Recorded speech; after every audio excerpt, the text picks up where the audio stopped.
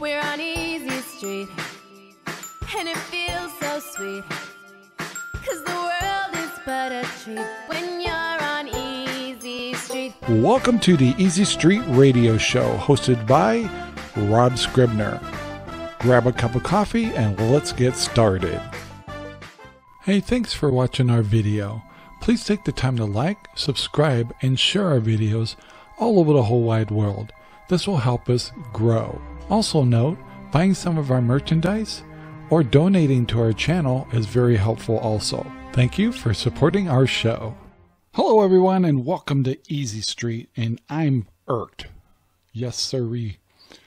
Guys, you gotta cool it on the toilet paper, because I just went to Safeway. And in my earlier shows, you heard me bragging, my Safeway has everything.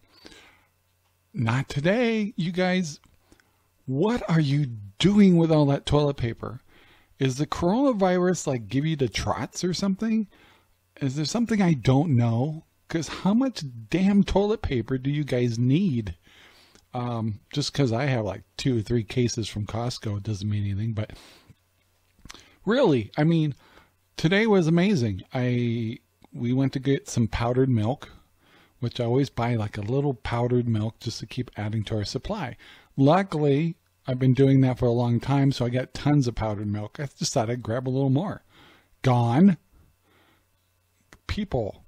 And then I went to go get some, just keep adding on, my Clorox cleaning wipes. Gone. Toilet paper. Gone. Like, do you guys not shop at all during the regular time? You guys need so much? I was like, are you kidding me? But actually it was kind of amazing. It was like, obviously down here in Arizona, the message must be getting out a little, but everybody I saw was buying extra stuff today. And this is actually the first time I really saw it where people were even talking about it out loud, like, no, let's get 2 of those. No, let's get 3 of those. Just in case we get stuck at the house. I kept hearing that a lot. Let's see, milk was kind of low. Bread was a little low. Produce was okay. But this, when I went around the corner, because I thought, well, let's grab a few more paper towels because I've already got 2 or 3 cases. What's some more hurt? I go around the corner and they had paper towels. Way down to the very end of this picture, it was paper towels, but no TP. I couldn't believe it. That's a lot of damn TP that's not there. Wow, you guys must have some serious issues. That's all I can say. But yeah, so I thought I'd give you a kind of a heads up. Even my Safeway, and we're not under, the severeness of like Washington State or California. And this is what our shelves look like now. What are they going to look like later? So, yeah, there's my report. You guys are buying too much toilet paper. So, I've decided I'm going to raise my prices. So, let's see if I can get my bounty here for you. I'm raising this up to $39.95 a roll. Yes, and then the toilet paper I showed you the other day, from $19.95, $29.95. I'm getting irked, guys. If you're going to be that way, I'm going to raise my prices. So anyway, just giving you a heads up, guys. Be aware. The shelves are looking a little more bare, and I mean, everything was starting to look a little pick through. That was kind of interesting. I've never seen that before down here. So the message would be, guys, you might want to, if you haven't got a few extra items to be able to hang out at the house for 2, I would say 3 to 4 weeks, you better do it. You don't have to get freeze dried stuff and all that. Buy a lot of top ramen. Buy a lot of don't forget candy. Licorice. The big barrel ones. You gotta have red vines. If you gotta be stuck at home, don't be stuck home without red vines, because that's an issue. So I just thought I'd report that to you, and let's move on to another subject. You truly love and care about your dog. Provide them with quality poopy bags. Strong, reliable, scented, and eco-friendly. Take care of your dog, take care of the environment, take care of the world. RangerRob Poopy Bags. Available at Amazon. Well, we're back. Yes. Did you buy your poopy bags yet? Pause the video right now. Go to Amazon, type in RangerRob Poopy Bags, and have at it. Why? Because they're awesome. And two, you'll help a channel. You'll help the radio station. We'd appreciate that. But most of all, you'll help feed a chocolate lab and a new puppy. Won't be long. I have puppy pictures for you guys. So I did want to take the time to say thank you personally out there. I know a lot of folks have been kind of hopping on the channel. They're coming from other alternative news.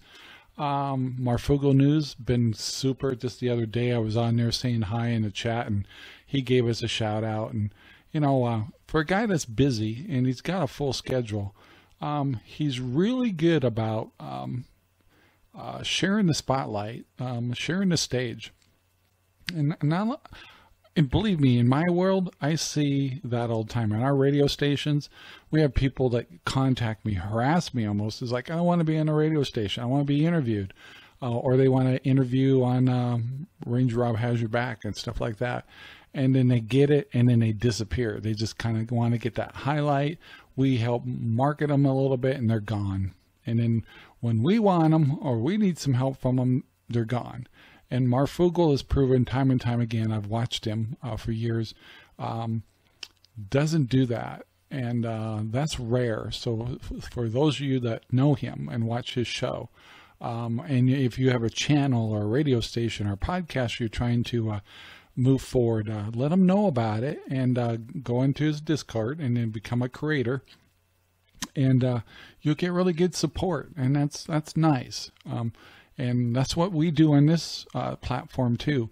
We're not just popular when it comes to YouTube. We're not as many followers, but we have a bigger, broad scope with the radio stations and several other platforms that really get the message out. So whenever we put an emphasis on a company or product, service, or channel, whatever, they get good exposure too. So yeah, it's all about giving back, and it comes back.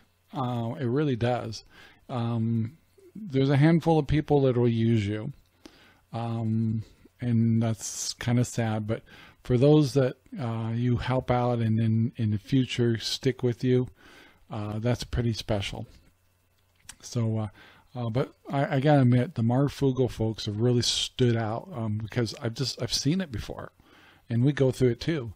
The other day, I got to tell you, I mentioned in the last show, but I was watching AMTV the other day, and I just couldn't believe it. It was like freaking out. We're at war. We're at war. It's like, what? And then he's like, what's the disease? And it's like, a little bit overboard.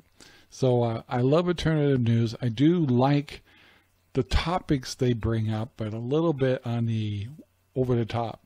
So I hope they bring that down a little bit. I won't stop watching him, but for goodness sakes, chill out. Stuff happens. And when you get my age, you've gone through stuff. And so you look at it, you evaluate it. The last show we talked about it. Don't panic, just plan and communicate. The big part is talk about it. Play out the scenarios.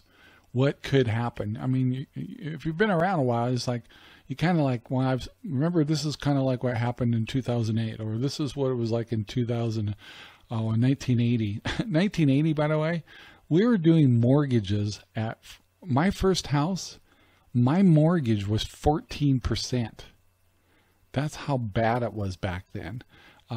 I still bought a house, and then a few years later I refinanced and got better rates. But each recession has had all kinds of crazy stuff. And of course, we have grandmothers and grandpas that can tell us stories about the Depression and other recessions they've been through in the war.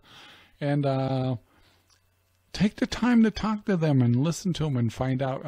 History replays itself a lot. So there's things that they'll say, oh, yeah, these were the things we had to do during those hard times. Like my grandma, she's like, she used to come over from the East Coast when I was a kid, and every day she'd cook something in potatoes. And then finally my dad told me, well, back in the day when times were tough, potatoes were the easiest thing to get, and they're versatile. And so you'll find older folks, a lot of them just love potatoes, and they do every day they have a potato. And it's just because that's what they ate a lot back then when times were tough. And it's kind of interesting, and there's a lot to learn from our older folks. Ask them, you've been through this before, Grandpa or Grandma? What did you guys have to do? What do you remember it really stands out? And you might get some great stories and some great ideas to prepare us for some rough times. And we got rough times coming, and it's part of the cycle. If you're young and maybe you're only 30 years old, you probably never witnessed any of this before, and you're just like, why should it change? Why can't this always be a bull market? Why can't this always be flourishing? It just doesn't. It's history replaying itself again and again, and it's a little different each time, different bubbles, different reasons. But yeah, here we got this one. This one's a doozy. It's gonna hurt. We haven't even seen what's really going to get hard is, we saw a sample what I talked about earlier of stock, stores being out of stock and stuff. Is we've offloaded so much of our stuff to different countries. When a country goes down, we go down, along with the other countries that do the same thing. We all thought being globalist was a great idea because, who wants to go to war against somebody who makes half your products? But now look at us. Now we're a country that makes a lot of our products are hurting and can't get products out. And then it's a chain reaction. And so the thing is, it's not just affecting us. It's affecting every country. So it's not just the disease problem going on here, but we got the supply and demand problem. And then there's this little spiff going on between Russia and Saudi Arabia over oil, which in turn hurts us because our shale industry can't produce oil that cheap. And so a lot of people are going to be hurting, not only the owners of that, but also the employees. So you kind of wonder, we're like, why can't we just quit buying oil? Don't even worry about oil outside of our country and just buy our oil. And yeah, our prices of gas might be, an average of $3, $3.50 a gallon if we did it that way. But, we don't have to play this game with the other countries. I don't know. And it supports our own industries. I'm hoping over time that we learn how to make some stuff again and be manufacturers again. And we're capable. And when the war came, what's really, the old saying when they said the Japanese attacked us, they said, it was a sleeping giant. Well, I think this sleeping giant really needs to wake up again and yes, we can manufacture. There's money to be made. Will we have to pay? We might have to pay more for things. But here's my question. If our country is more healthy by manufacturing our own stuff, instead of let's say RangerRob poopy bags, instead of paying $8.99 a box, you'd be willing to pay $9.95 a box. Or this Perel, I don't know if I got a bottle here, hand sanitizer, and I gotta get my I'm going to turn off my email. Sorry. Anyway, stop it. Anyway, would you be willing to spend a little more for things as long as it was coming from our country and kept us healthy and kept people employed? I think I'd be willing to do that than to go through this. So my computer is going to constantly go bling, bling, bling. I can't get it to stop. What can I say? Anyway, let's move on. Would you like better radio with great talk shows and great music and less garbage? Good Talk Radio is your choice. We have great programming, great music, and a great attitude. We love our country. We love our listeners. Good Talk Radio. Well, guys, we are back. And I think I've solved the bling, bling, bling, bling, bling, bling going on. Apparently, I had notifications to make sounds in my browser, which I could not find the stupid settings in Facebook to say stop.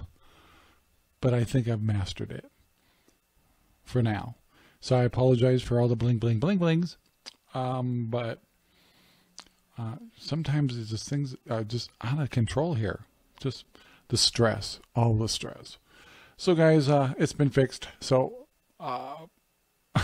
let's move on. It's time for puppy report. Yes. So I think we're about 4 or 5 days out till Belle, this little adorable puppy, comes into our life. And oh, by the way, did I tell you I found Planet X is right behind me there? It's Planet X. Anyway, so what have we done to prepare for this puppy? Well, so far it's cost more than prepping. So, there was a cost for getting the puppy. Now we've bought all kinds. Luckily we still have kennels from our animals from the past, but they had to have new mats. So we've had new mats coming in, a new leash coming in, a new collar. Oh, we gotta have training treats. What else do we have to get? Let's see, puppy food. And special puppy dishes. Then it's been never stopping puppy training videos, which are endless on YouTube. And so, yeah, I think we're getting closer. So yeah, we're about 5 days till puppy time. You see. So, yes, we will show you the new puppy live instead of this stupid picture we have to keep looking at. It's adorable. But yeah, and so far the name Belle is kind of sticking with her. But once again, if you guys want to make suggestions of a name for her, in the meantime, it's Belle. So I'm virtually going broke, and I can't afford to go anywhere because we bought this puppy. Have you ever done this before? You ever bought a puppy or a cat and you realized this is a little more expensive than I expected? Actually, I kind of knew, but it's okay. But I have a really excited wife. She cannot wait till the new baby shows up.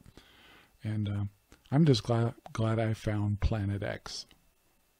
Well, with things going on with the CV virus problem and quarantines and stuff like that, I thought it'd be time to maybe we should make suggestions of how to spend time with the family.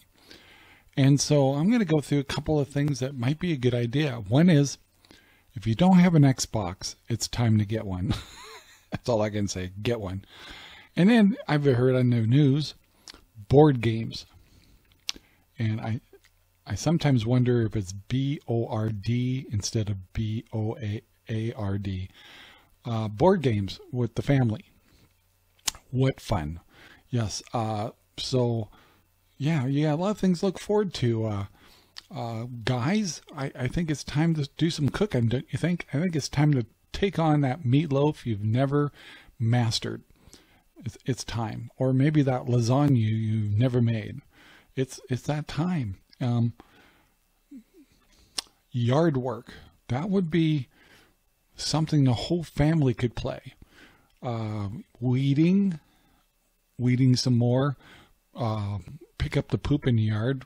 And by the way, don't forget to get RangerRob poopy bags for that. Yeah. Then a thorough scrub down of the house. What fun. I know people would line up for this. Scrubbing everything. And I'm talking, get the toothbrush out. Let's scrub those corners. Let's do those windowsills. How about those curtains we've had up for 20 years? Maybe it's time to clean them. And those blinds. Blinds are fun. Oh, yes. So it's endless, the fun possibilities of being home all day with your kids and wife and husband. So what could go wrong? I maybe get a couple more televisions. So yeah, staying home might not actually save you money. But yeah, more televisions, because while the little ones are watching, the cartoons, you could be out there watching soap operas.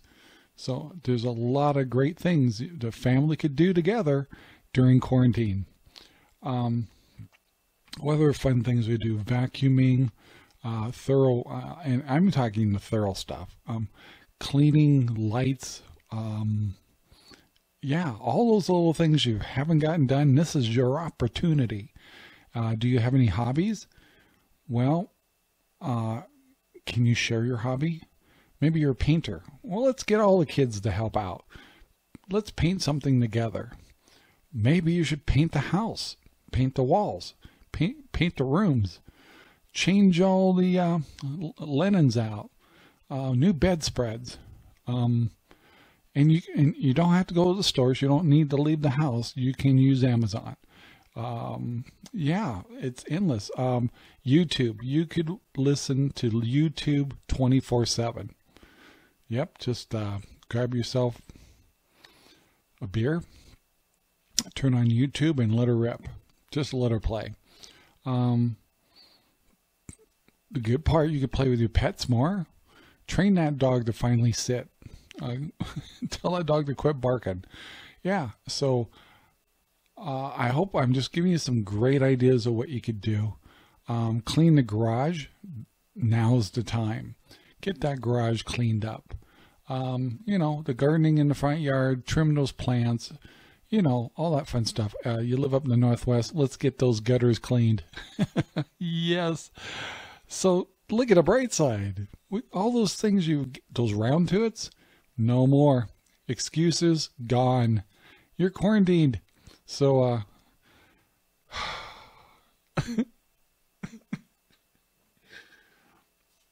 I can't wait till I'm quarantined.